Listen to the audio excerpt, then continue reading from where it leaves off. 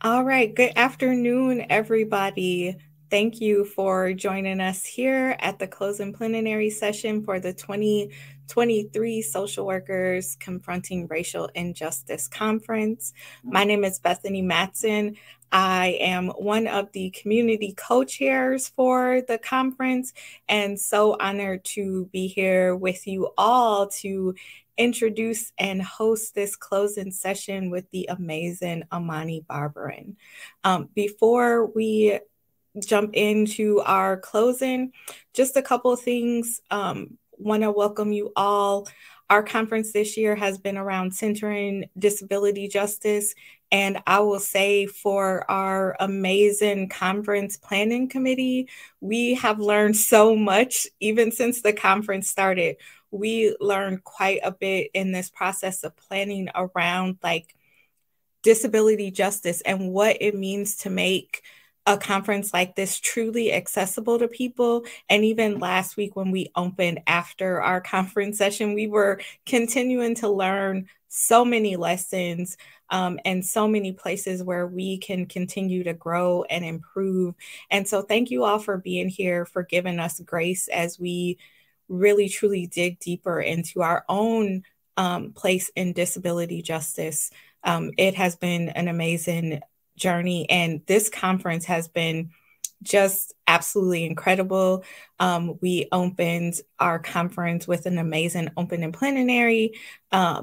And our breakout sessions, I've just been hearing so many great things. I wish I could have attended them all.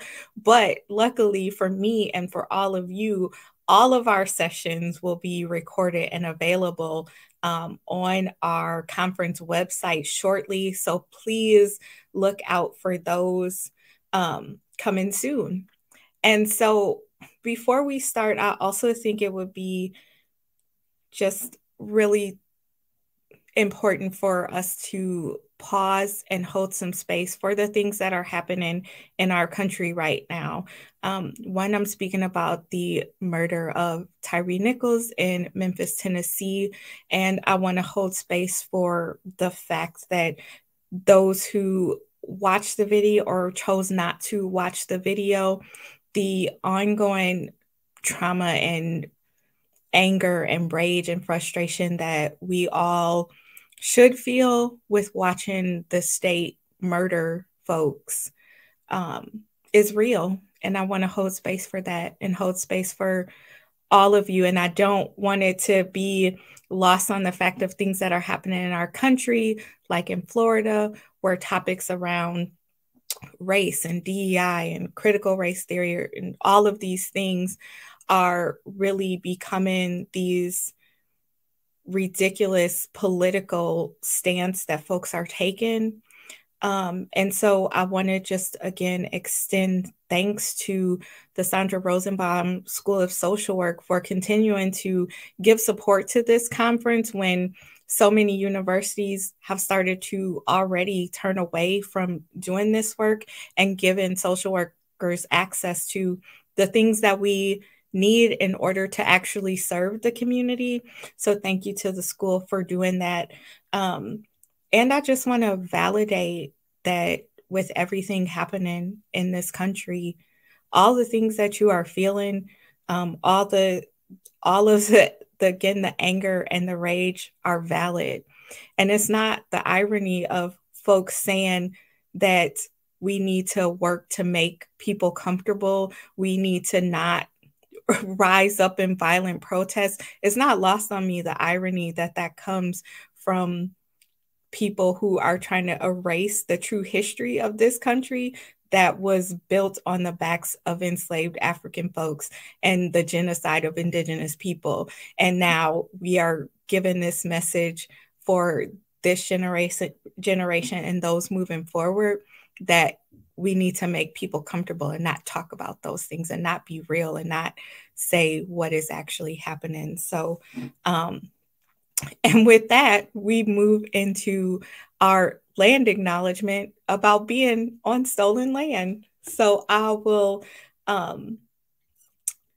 say that we are here, this conference, for those of us who are in Madison here, we are on Indigenous lands. I am on Ho-Chunk land. The University of Wisconsin-Madison, who sponsors this conference, is on Ho-Chunk land. And on behalf of the Planning Committee for the Social Workers Confronting Racial Injustice Conference, I ask that you join me in acknowledging that our campus here on the shores of the Wanshik Home Ikla, or Lake Mendota, resides within the sacred homeland of the Ho-Chunk people, a place they call Dejop, or Four Lakes.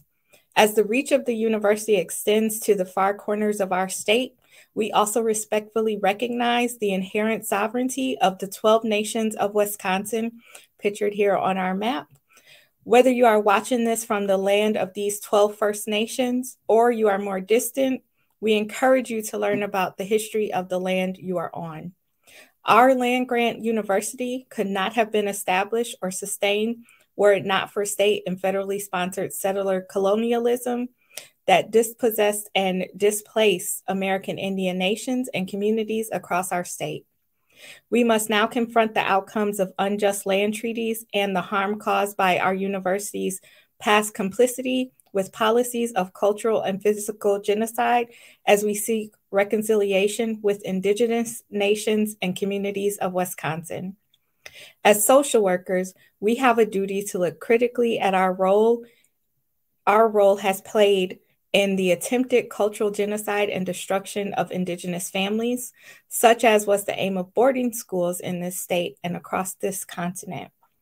This conference is rooted in critical reflection of our work as social workers. Our goal is to bring clarity about the past, but also to challenge and inspire us all to move into action in our work in communities once the conference is over.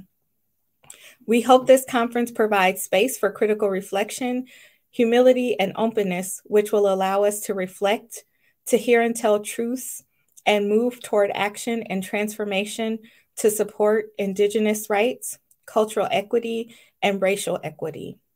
With acknowledgement and gratitude, we move forward today in our journey.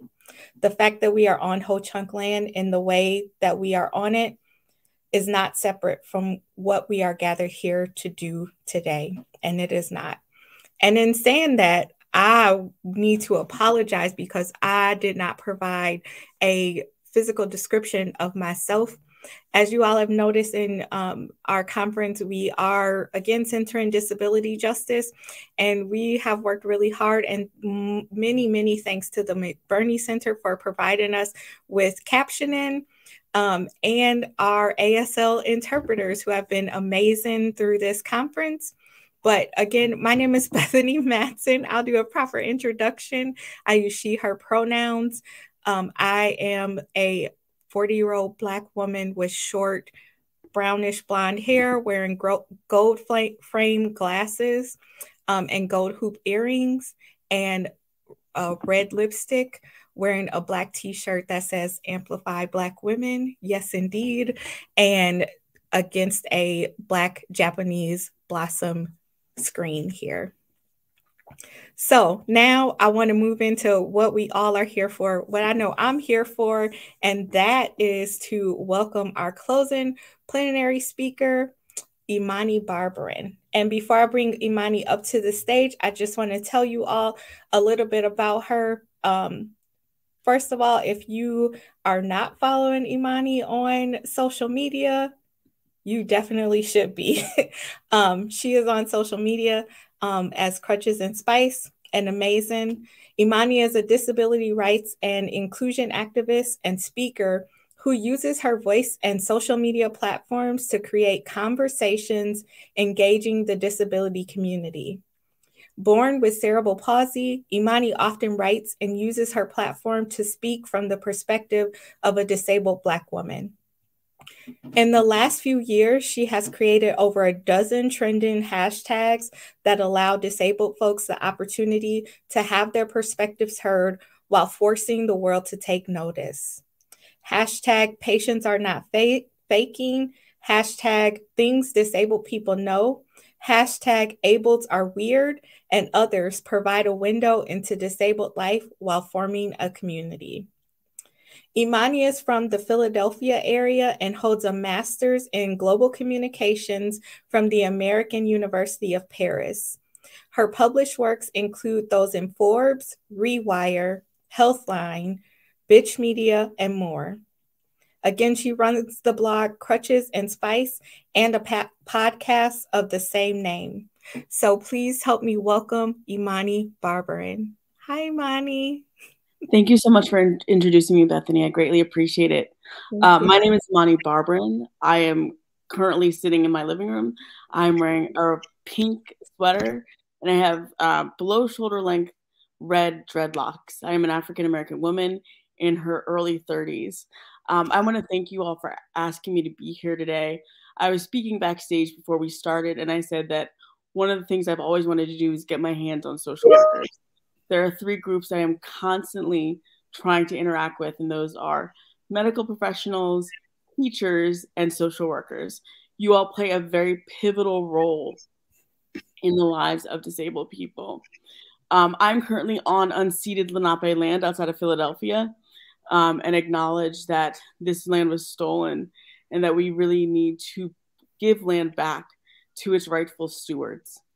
I wanted to sit here and talk to you today about a very pivotal moment in my life. But I first want to start with a little bit of a history lesson. From the 1860s until 1974, disabled people were not provided the ability to move freely or to dictate our own lives. Around that time, there were laws in place called ugly laws or public ordinances that prohibited us from being in public. That being said, we were institutionalized en masse. We were also forced to join circuses, and a lot of times we were killed. When we talk about disability history, we must start at the places where we are least seen, because that is one of the indications, one of the threads that keeps us unseen today. We cannot forget our history if we are to confront our present. So during this time, disabled people are institutionalized and harmed by the system at large. And around the 1970s, many reports started coming out about the conditions of disabled people in state-run institutions for the quote-unquote mentally feeble and infirmed. Disabled people were living in squalor, living in their own filth, not being taken care of. Disease spread quickly. Pregnancy was rampant, even though they were not able to consent for many of them, many of the disabled people living there. This is a part of disability history. And so autonomy and the ability to move freely was not in our own hands. Around the 70s, the United States began a program called the Protection and Advocacy Agencies, making sure that disabled people were moved from these institutional settings to the community. However, they did not have the infrastructure to do so en masse. Disabled people are still living in institutions across the country. We must make sure that we are continuing to close these facilities and move disabled people to the community. To this day, disabled people, as we are quote unquote coming out of the pandemic, are facing a lot of the exact same hurdles towards public life, towards our ability to direct where our lives should be and where we want them to be. And that's where social workers come in. Social workers are the intermediary between a society that wants to institutionalize us and keep us hidden and the world and the lives that we want to live. You are our advocates at our most vulnerable. And ensuring that you are involved in disability justice means that we are included in society. We must make sure today and always that we are keeping in mind how disability is structured, how it interacts with our daily lives, and that we are too vulnerable due to the ways in which health is weaponized against us in a society that does not want to see us live. One of the things I try to remind people of at every juncture when I speak, when I'm in person, is that you are fragile. who you are, your body, your mind is fragile. And we live in a society that will weaponize health, disability, and disability status against individuals and communities at large. Communities of color, in particular, bear the brunt of disability in our society. Indigenous folks to the United States have a rate of disability of 30%. Black folks have a rate of disability of 25%. Two groups in the United States that have been that have been chased by the United States' desire for their eradication. It is no coincidence that they also have the highest rates of disability. We must keep this in mind if we are to build societies and programs and power structures that lead us toward liberation and community. When we talk about disability, I like to think of ableism as a weapon. Ableism is the structural, interpersonal, and societal preference for quote unquote normal, non-disabled bodies.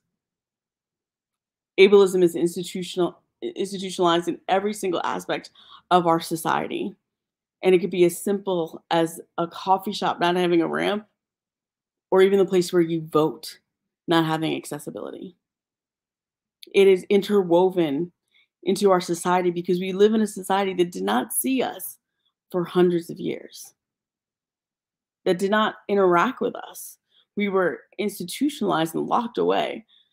So when we ask for equality, when we ask for access to the world around us, it is going to sound like too much. But what we have right now is not enough.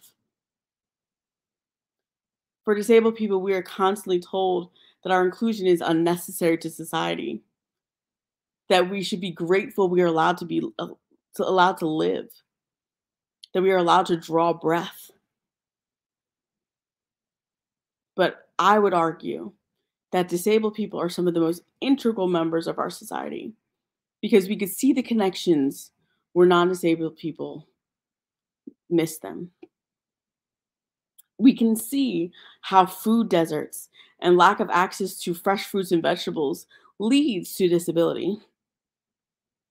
We can see that the negligence as it pertains to our environment and our planet and making sure that we are saving our planet for the future, that's going to impact disabled people the most.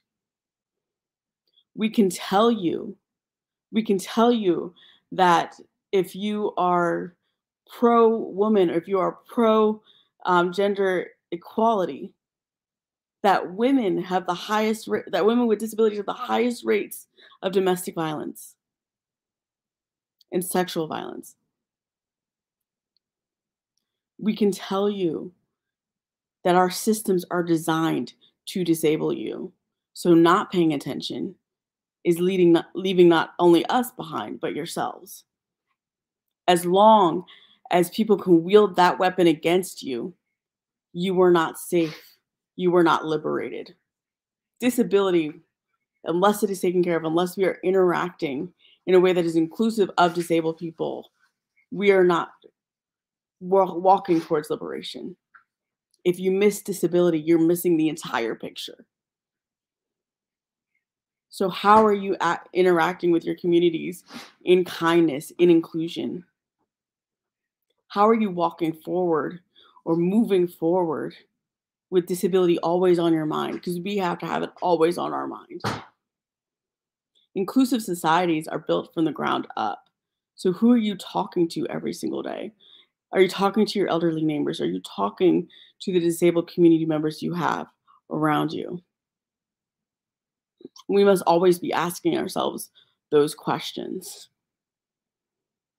And as we as a society pretend to come out of COVID, we must ask ourselves, if the onus is on us, to pave the way forward, what are we prepared to do as we exit or pretend to exit a mass disabling event? How do we hold space for people who are newly disabled, people who are fearful of a system that they have not had to interact with until this moment? How will you, as social workers, serve as intermediaries and therapists between a world that wants to keep disabled people isolated and the freedom and liberation that we seek, that we want, the self-directed lives that we are entitled to but do not have access to? We must think about those things as we continue in this pandemic, and it will not go away, unfortunately. We must recognize that we have to keep each other safe, and we have to keeping each other safe as a continual process. Showing up for people is a continual process. Providing access is a continual process. Lastly, I want you all to make sure that you are unraveling your own internalized ableism as you see the through lines of how your health is being used against you. I always ask people I speak to evaluate the tasks in their daily life that they're doing just to perform ability. Are you performing ability because you know that that performing disability means you are disposable? And what does that look like for you? Does it mean that you do chores or things that could wait a day or hour? Maybe. Does it mean that you overextend yourself at work? That you pour from an empty cup continuously? That is not sustainable. I would ask that you look internally and understand how the perceptions of disability that we live in and exist in and just are seep into our pores, how they impact how we treat ourselves. I want you to think about that as we move forward. Because you cannot pour from an empty cup, and you cannot treat people with kindness if you are not prepared to treat yourself with kindness and grace. I implore you all to do that. I want to thank you all for inviting me to the Social Workers Confronting Racial Justice Conference, and I look forward to this moderated conversation. Bethany?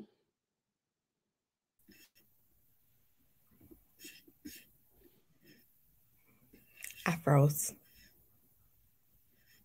Everything froze.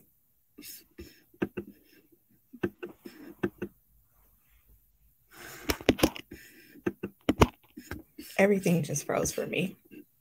I can see it. Everything froze for me. Okay, here I am. I'm sorry. No.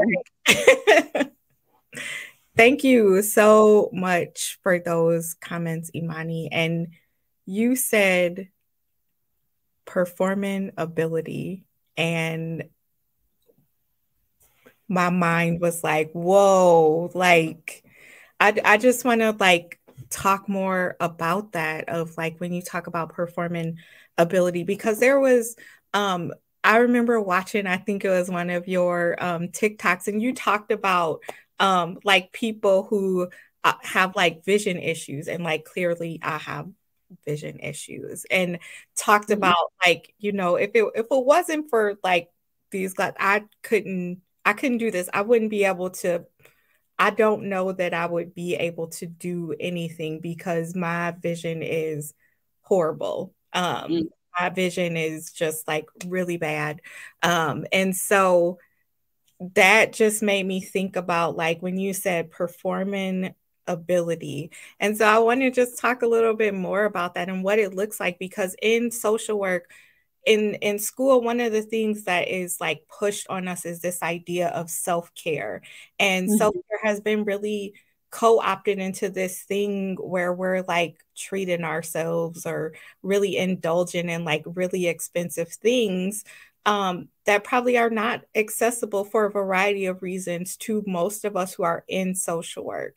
And so I was thinking about that as like a way of performing ability, and how it is steeped in like social work, and what we learn in doing this work is how to perform ability, right? So what are some other ways that you see that showing up in folks, and how they like live their lives on a daily basis, or show up on a daily basis?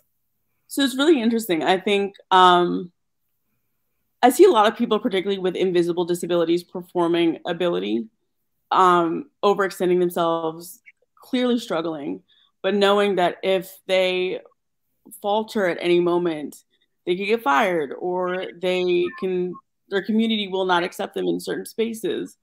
And you see that quite often. One of the most prevalent examples, though, is whenever you hear the case of a Black person that was killed by police. And Tyree Nichols is somebody who had a disability. He had Crohn's disease. He weighed 150 pounds. And if you're disabled, you are more like if you're disabled and Black, you're more likely than non-disabled Black people to experience police violence. But we have this idea that people have to be perfect victims, and that you took a life that was productive. You took a life that was a valuable member of society, not with a disability. No, that's not something that we talk about. No, they are somebody that was a member of this community and deserve to be here because they have ability, they have productivity, they have all this value to society, and you took them from us. Which doesn't tell the whole story about how policing or society works. And I think that people hide their disabilities because they know of the implications of what it means to be open and visibly disabled and need things from society, and need people to show up and provide space for you. They don't want to be seen as a burden or extra. And it can be very detrimental to the ways in which we have conversations about literally everything. And I don't think people are prepared to unravel how they want to be seen, and understanding that it's okay to take rest. It's okay to take moments to yourself. So I can't stand the commodification of self-care. Audre Lorde was one of the first to propose it. And it was really, like, I was reading her cancer journals, and it wasn't like bubble baths and roses leading to your like balcony or whatever.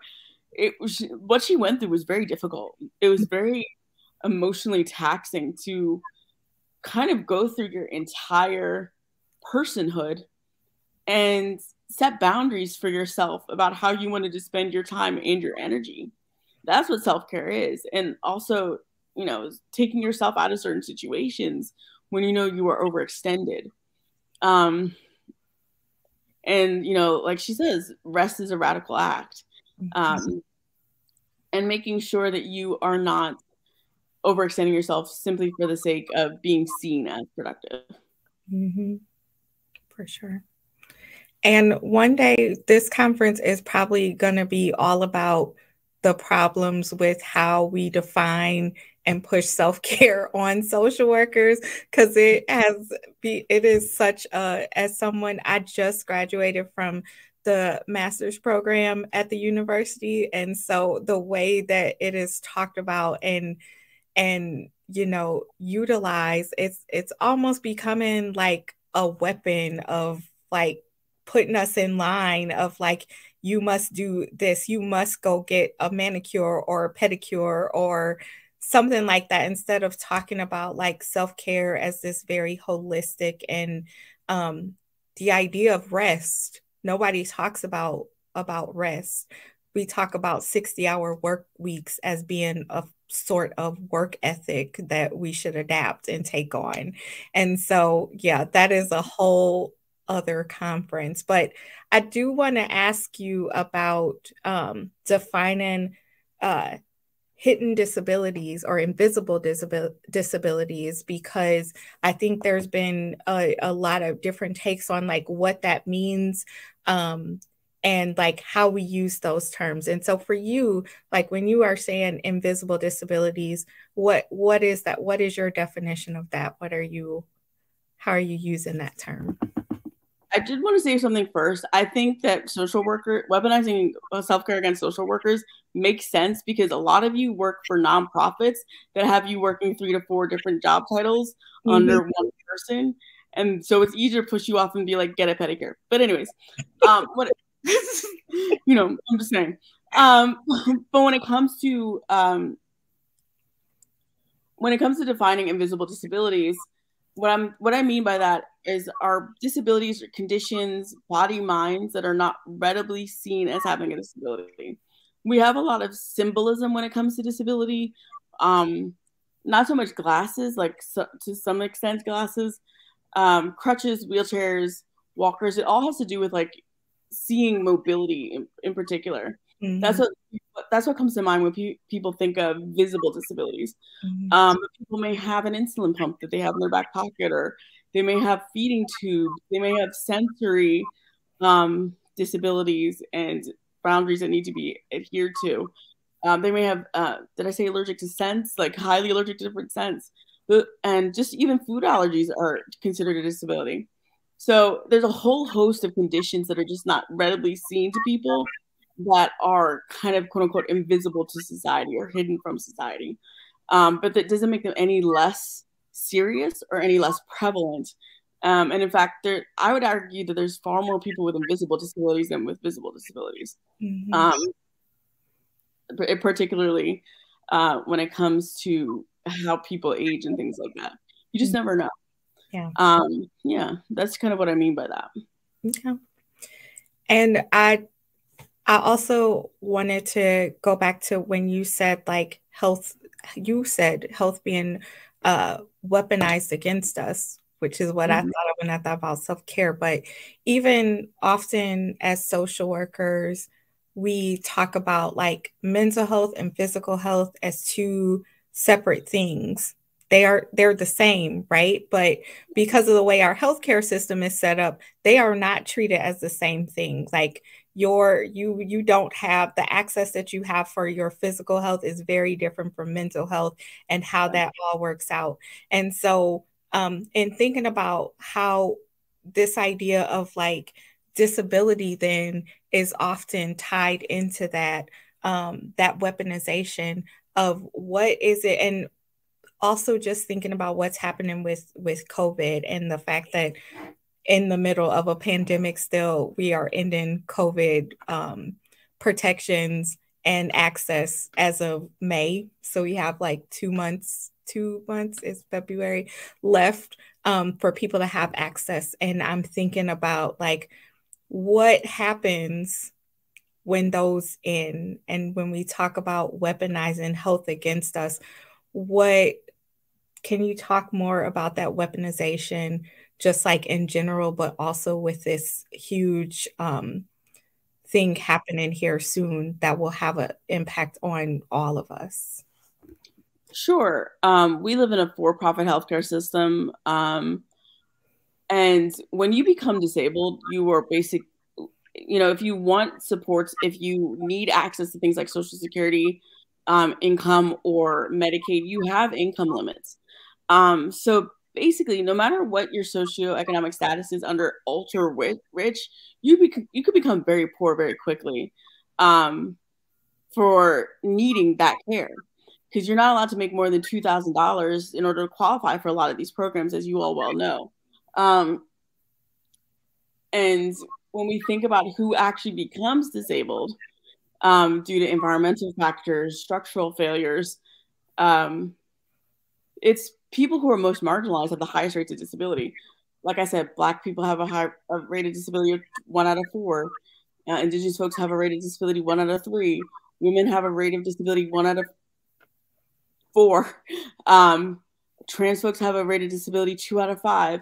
And LGBTQ folks have a rate of disability 1 out of 4.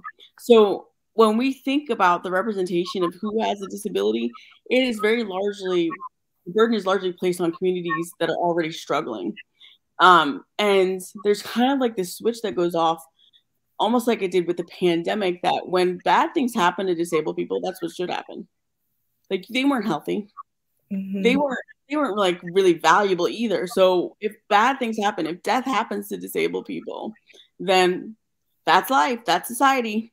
But when you see who's represented in that death, it paints a very stark picture of who's getting care and access and who is valued and kept alive by society. And so that's what I mean with the weaponization. And you could literally paint a line from any sort of social issue straight to disability. Straight to disability. when it comes to COVID and these protections going away, I'm very fearful. Upwards of 14 million people will lose their health insurance because there was a rolling open enrollment period for COVID or Medicaid under the COVID emergency. People are going to lose access to their healthcare and sometimes food stamps and things like that. I'm very fearful of what's about to happen. And a lot of people are just kind of shrugging their shoulders. We know who's going to get the most adequate healthcare. We know who's going to survive the hardest times. And not protecting the most vulnerable is, how do I put it, negligence. It's negligent. It really is. And I feel some type of way too about the fact that we've had this major health scare as a nation. We've had this very difficult time. And there's been no major effort to push for universal health care or universal basic income or something to protect people from the weaponization of their own health. And I get frustrated because so many people do not see it. And I get why. What's happening in Florida is obviously why. But people need to really jostle themselves and wake up, because they don't understand just how finite your marginalization can be when you become disabled. Mm-hmm. Mm-hmm. Yeah. Wow. You said a lot there. And yeah, it is scary that over these past few years, there were many opportunities for us to talk about these things, to implement new things, universal healthcare, universal basic income, all of these things for folks who are struggling. And all that we have talked about is people not wanting to work. How many times I hear that, people not wanting to work. Well, if they are dying, they can't work, or they're dead because of the pandemic, they can't work, or they've been disabled and they are not going to show up again and work 60 hours a week for 725 hours. I don't know what you expect. And those are the things that we're talking about. And then the stuff that's happening in Florida, which is a nightmare, and nothing else. All of the opportunities were wasted because of this very capitalistic take on how we are supposed to function as a country. And it's been a very sick process to watch and still watch. And I think as social workers, all of us who are watching, who are social workers, also should be just as scared of what is to come once these small little protections that we have end here in 2 months. I'm terrified for it, because just this week I've dealt with 4 people who have had COVID. So for folks to say it's over, and that's a slow week. So for folks to say, oh, it's over, I don't think that is accurate, but yeah.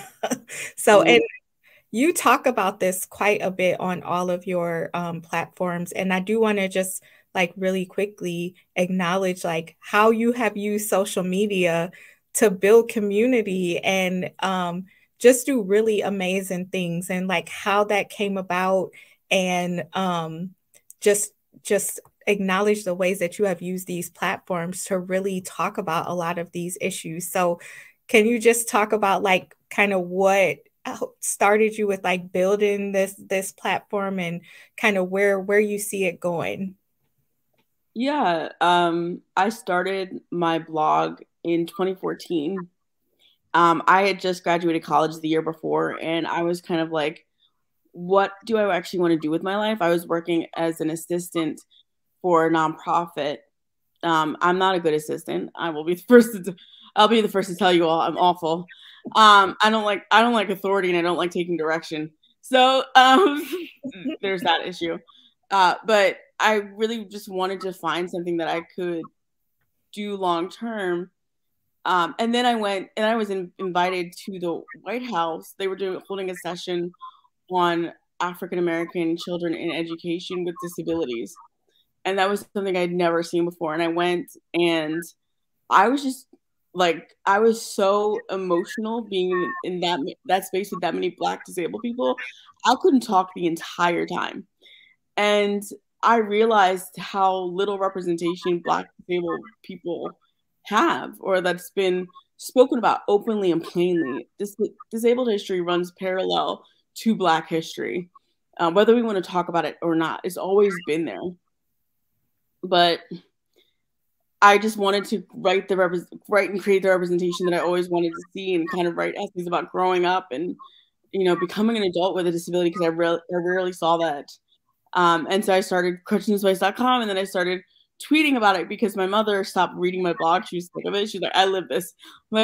She's like, I don't need to read it too. Because I kept hounding her, like, did you read it? Did you read it? She's like, no, go away. But that's kind of how it started. I started on Twitter and talking, and then started tweeting the hashtag #CryptTheVote alongside thousands of other disabled people, and met so many disabled people through that. And then just started talking back and forth and comparing experiences and meeting other Black disabled people. And that's kind of really how it began. Awesome. And it's amazing. I'm a TikTok girly, and I love it. So it's just like very informative, and in my own like learning and understanding of disability justice, of all like social justice, like having access to a variety of folks talking about these things that we often don't have people readily available to tell us about. Like having that access has just been so wonderful and eye-opening, for me and you especially. So I'm so like just grateful for you, and so appreciative for the work that you are doing and really getting this out there. And with that, we are going to take a short 5-minute break for everybody to gather their thoughts and put take care of yourself, get a water break, move your body. And then we come back, we have some amazing students who are going to join in this conversation with Imani. So we will be right back in about 5 minutes. So at we'll say 2:50.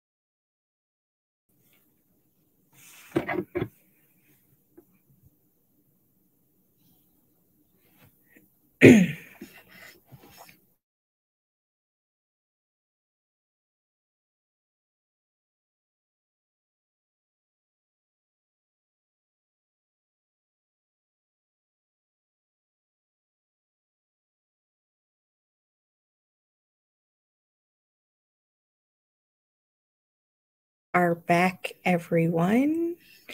Welcome back.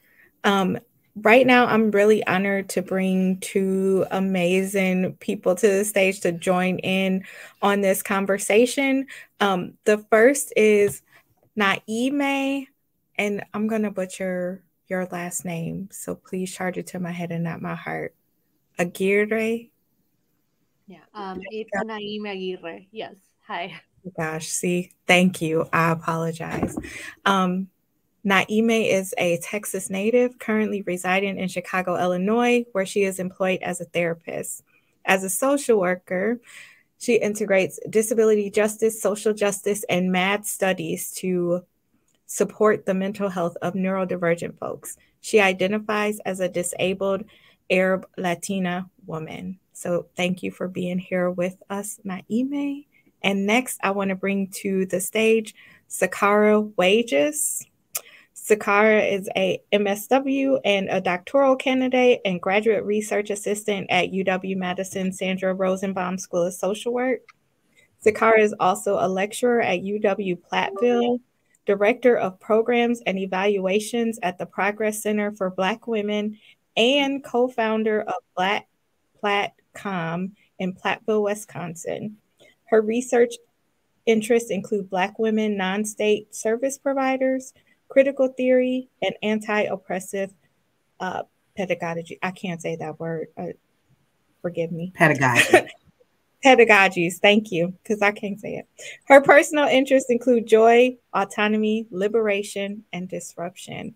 Thank y'all for being here today and being a part of this conversation. I'm really excited to have both of y'all here and just to hear, get some questions going with Imani and get all of her good energy to all of us and bring y'all into it. So let's jump right into it. Yeah, so before we started, I just want to give myself a description. So I'm a Black woman. I'm 36. I have chest length locks, swooped to the side, shaved on the left. I have red plastic framed glasses and tattoos and jewelry adorning. Sure thing. And then for my description, I am a 28-year-old Arab Latina woman, light-skinned, wearing, a white headband with medium length brown hair. My pronouns are she, her, and ella. So, yeah, that's how you can describe me. Thank you. Thank y'all for that. Yeah. So as you was talking, Bethany, I was just like, oh my goodness, yes, performing disability to me sounds so much like performing whiteness, right? So I think a lot about how the field of social work does or does not prepare Black folks to serve Black people. And one of the things that I've found in my experience, right, are there these expectations about how you're supposed to show up, and that prevents you from actually being a good student. And so as you were speaking, I'm just curious, right, like I want to expand my understanding of ways that we can support Black disabled students in the field of social work, right? Because there are a whole host of extra constraints. You got an MSW field placement, right? So you have to worry about different accessibility in different places. You got very close time constraints, right? And so I just was really curious about your thoughts about what we can do as a field to further enfranchise disabled folks so we can support them in this field.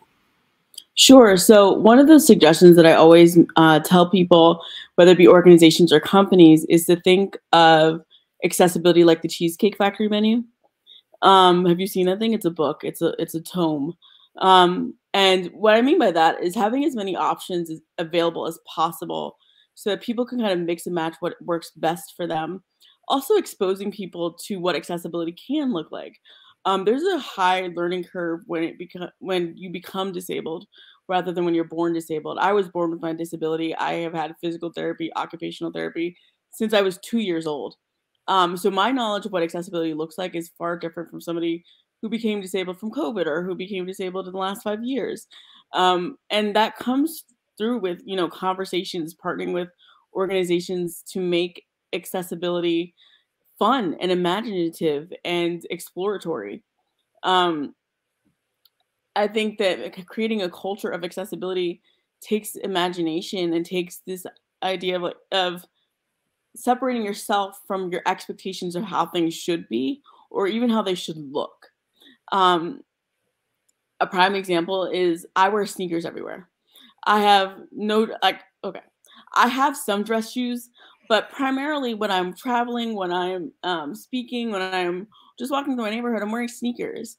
And for a long time, I felt really, I know it's not even like that serious of a deal, but I felt really compelled to wear shoes that were uncomfortable or painful to perform like belonging in spaces where it didn't really matter. And I started wearing, sneakers to church or wearing sneakers to dressier events. And I felt more comfortable, um, despite the fact that I felt like I was a little bit out of place.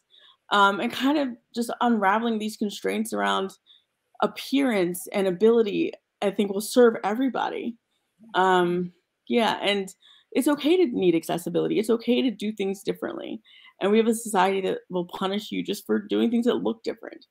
And also, uh, um, uh, decoupling our idea of what time has to mean.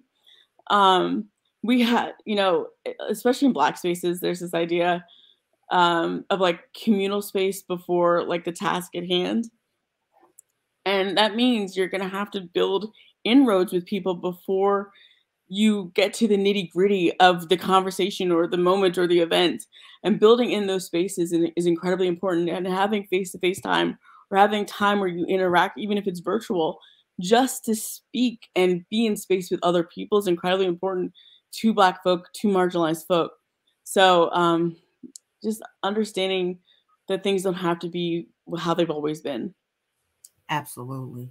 But first off, before I pass it on, I just want to say thank you because my mind is blown. I never thought about how folks with different sensory differences and abilities differences, right, have to assimilate, right? Because if they perform an ability, right, there's some expectation that they will assimilate into this abled space, right?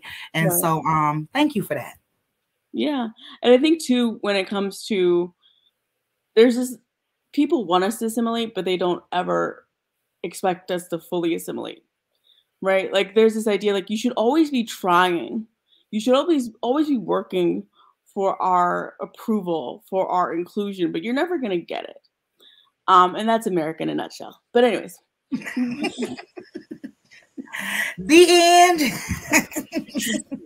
Awesome. Thank you, Zakara. I wanted to ask you really quick, Imani. I was listening to your conversation earlier with Bethany about the need to use hashtags and, the moving sort of away from blogs into Twitter. And then, as we all know, Twitter right now is a big mess. But I wanted to talk about like how important online spaces are in sort of having access and truly like a unified space where everybody is able to access materials in a way that is, I don't know how else to explain it, like easily accessible, I don't know, for folks, primarily because when I was in my MSW program and I was talking about how I don't really identify as like, oh, are you more Arab? Are you more Latina? And it's like, no, I'm much more disabled rather than any other identity that other people may put on me, because the way that I interact, my culture, the words I use, the way I talk, my over gesticulation, my over compensation for communication deficits or too much, whatever you want to call it. Like online makes everybody like unified. I don't have, disabled people don't have a town square where everybody goes and meets and it's like, hey, this is how we interact. But the town square is really Twitter and it's TikTok and it's these places where all of us can gather together. And so I wanted to talk about like both the strength but the fragility of online spaces as sort of the disabled town square. Yeah. So going back historically, when I mentioned the ugly laws, disabled people's presence in the public square as it exists in our communities, in society, in person, like in physical form, is very limited due to the accessibility that exists in those spaces. I've gone to I've seen disabled people tweet, tweet like pictures from them going to conferences that are specifically for disabled people, and there's no ramps. There's no ASL interpreters. There's like they created a space for us, but the space didn't really exist for us. It existed as a performance that they included us. And so when it comes to online spaces, we exist in online spaces on our own terms. And I remember when I first started Twitter, my favorite thing to do, because I would call myself disabled all the time, non-disabled people would fight me. They would argue with me that I was calling myself disabled. They would get so angry that I was calling myself disabled. And this is not like appropriate, I don't think. But I would cuss them out because like not be and I know it sounds like, oh, I'm just fighting, but it was a strategic move because one of the first things you learn about disability is that they infantilize disabled people. And what's the first thing you stop telling children to do? Stop cussing. So I would cuss them out. So I was utilizing these perceptions of what disability couldn't be in order to like get them to leave me alone. And they didn't want to interact with me, but disabled people saw that and were like, yes, I love it. Let's go. And that's kind of how like a lot of my presence started. And in these online spaces, we get to dictate who we are. Outside of what people see our bodies as capable of, or our minds, or how we speak, or how we hear, or how we see, like that's on our terms. Exactly. And unfortunately, billionaires seem to just think of these spaces as places where they make more money. And for us, it has literally meant our survival. I've seen disabled people compare and contrast methods of accessibility, like tools that they use on a day-to-day basis. People seeing themselves represented on wheelchairs, on crutches. Black people, like the sheer number of Black people with mobility aids that are just visibly disabled on the internet these days is amazing, and something I could have used to see when I was younger. So it always baffles me that these billionaires will buy pieces of the internet and then not really know how the internet functions. Like there's a magic to the discoverability of yourself and seeing yourself and understanding parts of your community that you were not always given access to. And it infuriates me because it makes things so much harder. You know, they built an accessibility after disabled people asked for it. They have alt text and captions on videos and all these things. And that's stuff that disabled people fought for because we were able to come together in a space on our own terms. Right. For example, I work primarily with folks that are neurodivergent, and it's only after getting in some of these Facebook groups and Twitter like communities that we're able to sort of come together. And it's like, oh, well, I found out that I can get this kind of free sensory material samples from this person, and maybe this might be helpful for you. or like, hey, this person is able to make custom weighted blankets as opposed to the mass-produced weighted blankets. So this can be really helpful for when you're working at home. Or, hey, this table is particularly helpful because it's adjustable, so you can work from bed or you can work from home in a way that is maybe not, that maybe you didn't know about before. And it's only through being in these Facebook, these Twitter, these TikTok communities online where this information is easily disseminated, whereas relying on what would be like the ethnic or the culture, other kinds of standards of community has sort of not always helped disabled people get the resources that they need. And I think one of the most interesting and the most exciting thing that I see on social media is people of diverse cultures talking about how their cultures interact with disability in spaces where their cultures are recognized by other people in their that share their identity. You know, that is exciting to me, because we have to unravel the way white supremacy has played a very big role in how disability is socialized, but also it has also dictated how our own cultures have interacted with disability and how we could do better by one another.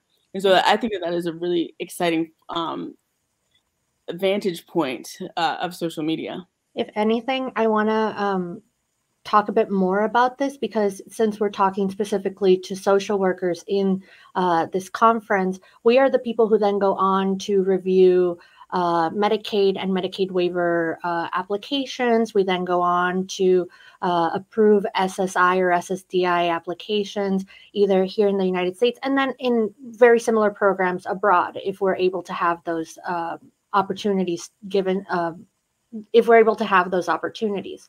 So what ends up happening is that, and I know this from experience. I used to work in the state of Illinois Division of Developmental Disability, and there was a kind of performance that people in the community needed to put on in order to have their application approved for, say, personal support workers, for community integrated job placements, to make sure that they're not institutionalized. And for example, so I used to, my job placement was in the south side of Chicago. I worked primarily with Black and Latino folk. And so I needed to make sure to understand that, like, okay, how do I make sure that I don't force them to perform whiteness, that I don't force themselves to perform this hyper independence that America is really based on, and allow them to perform interdependence or cultural dependence, but still be able to get the resources that they need to survive and to be alive. So a big one is like, how are, this is a long preamble to what are some of the ways that maybe social workers should consider cultural identity intersecting with disability in a way that is not just like out of the textbook, but like real lived experiences that maybe are not available in our textbooks. Yeah, so when it comes to culture and disability, it's really fascinating, because disabled people in general have to walk this very, very fine line. You have to be disabled enough to get the support, but not too disabled to get institutionalized, and sometimes even imprisoned due to the appearance of your disability. And I can only speak for the Black community because I don't want to overstep my bounds. There are other communities that I think you should reach out to as it pertains to their own cultural implications of disability. But I always find it really, really difficult to connect Black people with resources on disability because they don't want to identify as disabled. And historically during enslavement, Black people were given rations based on their productivity. So they would literally starve to death if they didn't produce enough due to disability. And that's how ours as Social Security functions now. But that's a tale for a different day. But so disability has literally meant death. We also have to consider too that 30 to 50% of people killed by police have a disability, and when you consider the intersection of both race and disability, there's a real big fear that the state is going to act upon your life yet again. And so I used to work for a protection advocacy agency. I don't know if you all know about those. They're in every single state. They're great resources if you need help advocating for a disabled person. But anyways, they would literally ask you on the call, do you have a disability? What is your diagnosis? And some people could not get over that hurdle of saying, I have a disability. I have this diagnosis. And so one of the ways that I tried to like think about it is ask them about like where the pains are. Like maybe ask them what the official diagnosis is, but like you got a little touch of something. Always minimize it a little bit, because I'm telling you, like people will shut down if you even bring up the word disability in some Black spaces. There's also this idea of like this toxic equality that comes about when it comes to disability. And this isn't just related to Black folks. I see this a lot regardless, but people will say, oh, you don't have to treat me any differently. I'm not disabled. I don't need to be treated differently. I just need this help with A, B, and C. And then you have to tell them to perform a disability a little bit in order to get those resources.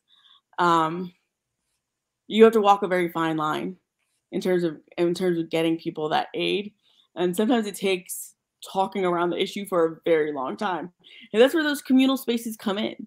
That's where that like prerequisite conversation for Black folks come in. Like, how are you? How's your day? How's your day? And what's going on? Like, how can I help you? Being casual and personable with the person across from you as much as possible is incredibly important. Humanizing them first is incredibly important. Of course. And I also think structurally there is a connection as well, right? Like when you think about access to competent therapists to get cognitive diagnosis, right? First off, you have to find a therapist, and then you have to find one who understands your cultural expression of, the markers of the diagnosis, right? And so I think that's also an issue, especially if you're not in like a city, right? I'm in a rural area that's predominantly white, and yeah, there are therapists, but it's 3-month waiting list. And then when I find one, I'm hoping that they, can actually help me. And if not, then I go back on the waiting list. And so when it comes to like access to resources, you have to often have that diagnosis to get access to supports, right? And if you don't have access, then that prevents you from getting supports. And it's a cycle too, because you also have to pay for that diagnosis. And sometimes these diagnoses are thousands of dollars. This is not like just go to your like the corner clinic and get a diagnosis and come back to Social Security or Medicaid and be like, this is what I have, this is what I need help with. These are lengthy, expensive processes. And it's kind of like, I need the money to get the diagnosis, but without the diagnosis, I can't get the money, right? And so people just kind of give up after this, being on this like hamster wheel of how complicated the system actually is. If anything, I want to add an additional wrinkle. We also, because I only work with neurodivergent folk, we have really high racial inequalities regarding neurodivergent diagnoses, especially for young Black boys. Young Black boys can be performing the exact same way as a young white boy, and depending on where you received your mental health training, you are much more likely to see a young Black boy as overly defiant and diagnose them with ADHD as opposed to autism, thereby like forcing them into a lifetime of receiving the wrong kinds of medications, the wrong kinds of support, and not getting access to the types of accessible tools or accommodations that would be much more like readily available if we had the correct diagnosis. I see people every single day in this office where they come in and they're like, I know something is wrong because I keep thinking this way, and I'm having to, like, as a provisionally licensed social worker, I'm having to work with my clinical directors to be like, how can we get them like the accessible tools that they need with only a therapy diagnosis as opposed to a full medical diagnosis. And it can be extremely difficult because white boys and young white girls are much more likely to receive those diagnoses for free through schools, and we're having to pay for them in adulthood. Yes. And it's fascinating because I constantly get that question. There's also a fear too in the Black community that Black children are overdiagnosed.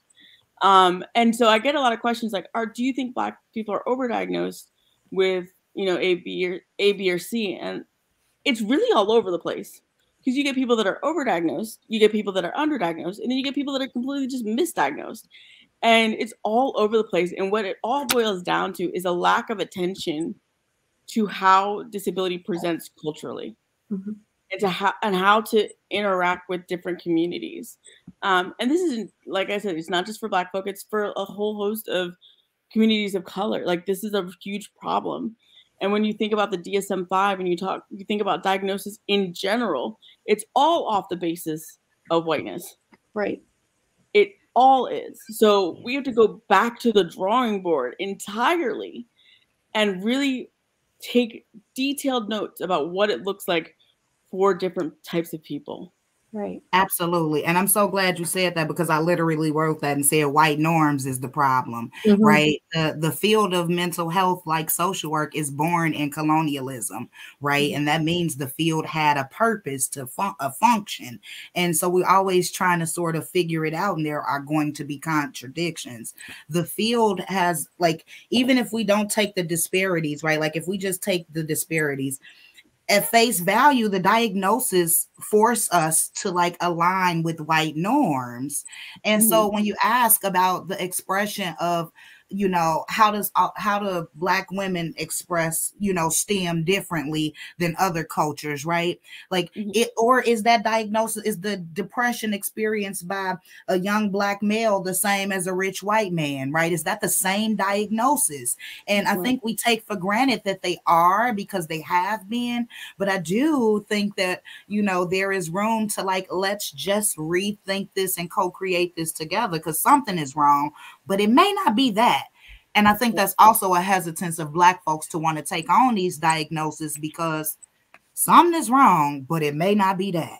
Exactly. I think too, people are tired. I think people are exhausted with their own survival, and adding one more thing to their plate, whether it be investigating these diagnoses, getting these diagnoses, it's just exhausting. And I think it was like FDR or somebody or Kennedy was attempting to really kind of create community centers for mental health care. And we basically were like, it doesn't matter. It doesn't matter. Like, we kind of shrugged our shoulders as a society. And what I really think we need to contend with is, how do we place value on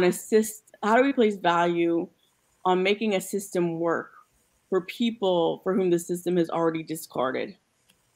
And that's really what it boils down to me, is that once you're disabled, you're seen as not valuable to society. So anything you get, like I said before, is deemed an extra. It's deemed as you're lucky you get this. You're lucky we even pay attention to you. Mm-hmm. You're lucky, you may be Black and disabled and have societal issues that you deal with every single day, but you're lucky we let you live. And we need to place more value on disabled lives, particularly knowing the way it is weaponized against marginalized communities. Yeah, absolutely.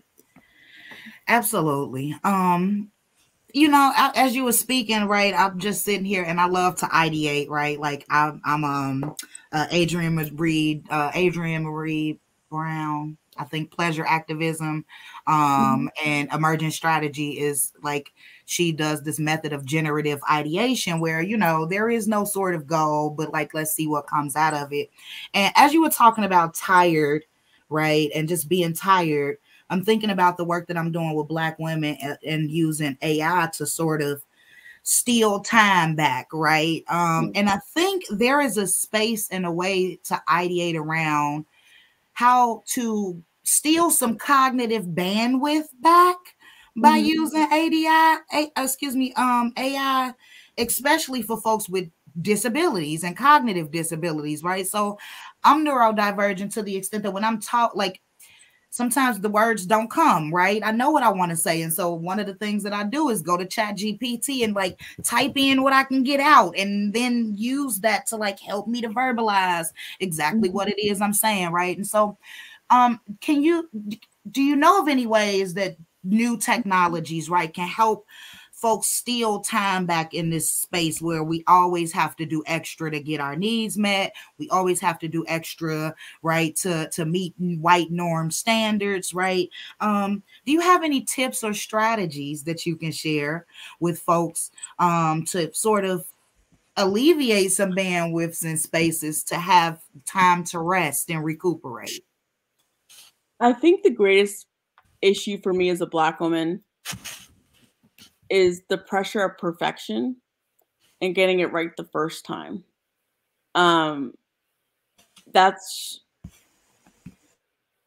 I think for me, it's not necessarily the technology. It's more the idea of how can we represent one another learning out loud? Like, it's okay not to know things. It's okay to be behind the curve in some things. And I think what society demands of Black women, because we are Black women and Black trans folk and Black disabled folk, because we are marginalized on multiple axes of Blackness, is that when we are in spaces, regardless, including some Black spaces, we are supposed to show up perfectly. We are supposed to show up all knowing and with every answer on the table already. We are to be more prepared than anybody else in order to participate in conversations and to be valued members of the room. And I'm somebody that's horrible at it too. Like I want to be seen as, like, if you notice on my social media, I don't talk about anything I don't know about. It's not my place, because I don't want to speak out of turn and then ruin a conversation that I wasn't supposed to be a part of to begin with. But in terms of like skill sets and dreams and goals and business or social work, whatever you want to be a part of, I think it's really important that we decide to learn out loud. And that we decide to show that there's a lot more nuance to who people are than what social media is showing us. And I think social media gives us the opportunity to do that. It's not going to be easy, because again, we don't want to misstep at any turn. But as long as we're respectful of the people that have come before us, of the people who are engaged in conversation before us, and the communities that we may be speaking about, or the experiences we may be speaking about, we have to be genuine, exercise humility, and be respectful. But I think we can, let go of some of that pressure to constantly perform perfection.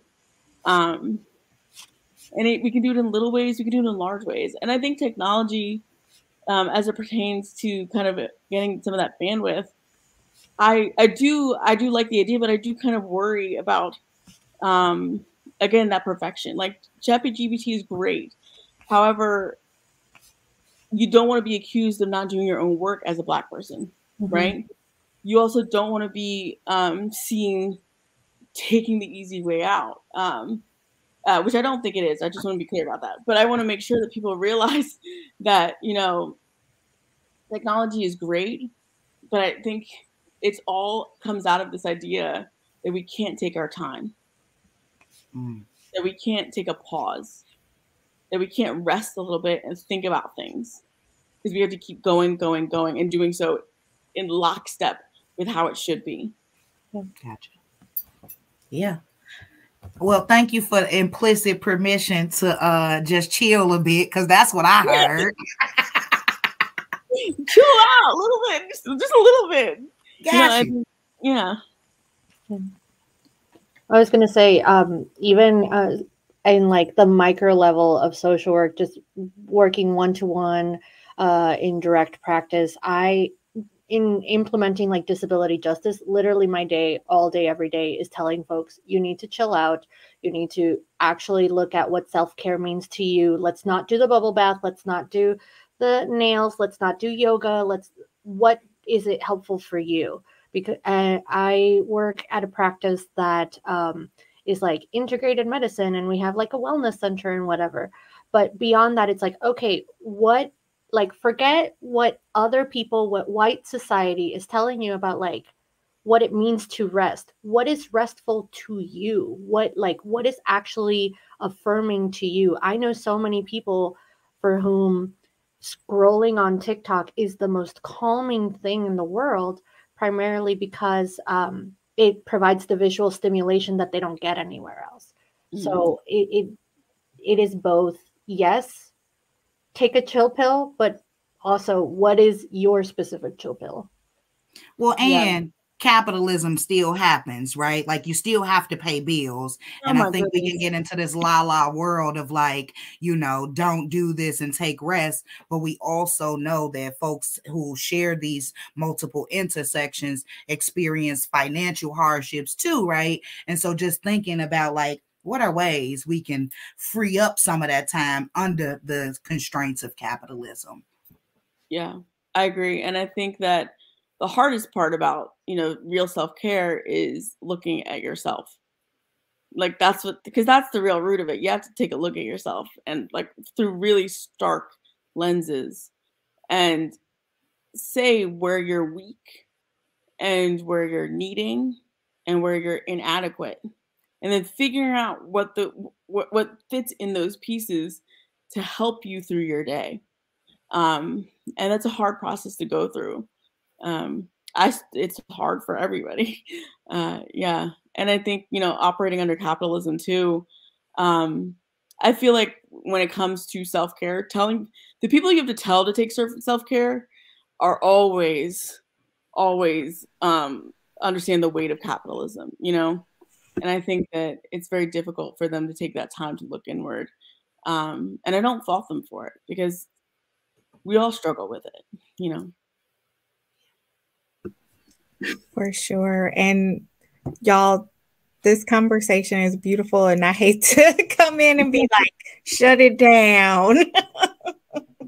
But that is the constraints of time. And so I just want to say thank you. I appreciate y'all so much. Sakara, Naime, for being here, for y'all presence in this space.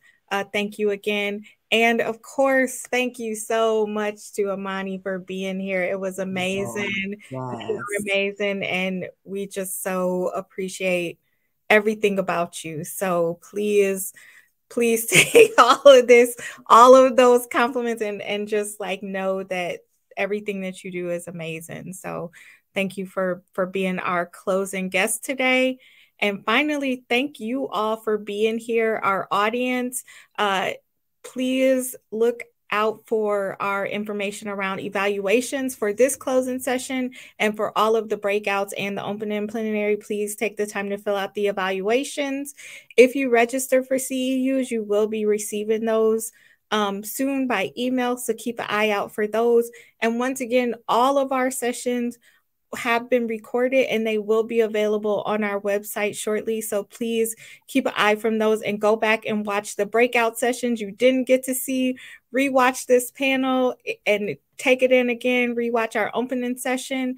And again, just thank you for being here. And hopefully next year we will have an amazing conference for you all again, with just as many amazing guests. And take care. Go take care of yourselves. Thank you. Thank you. Bye.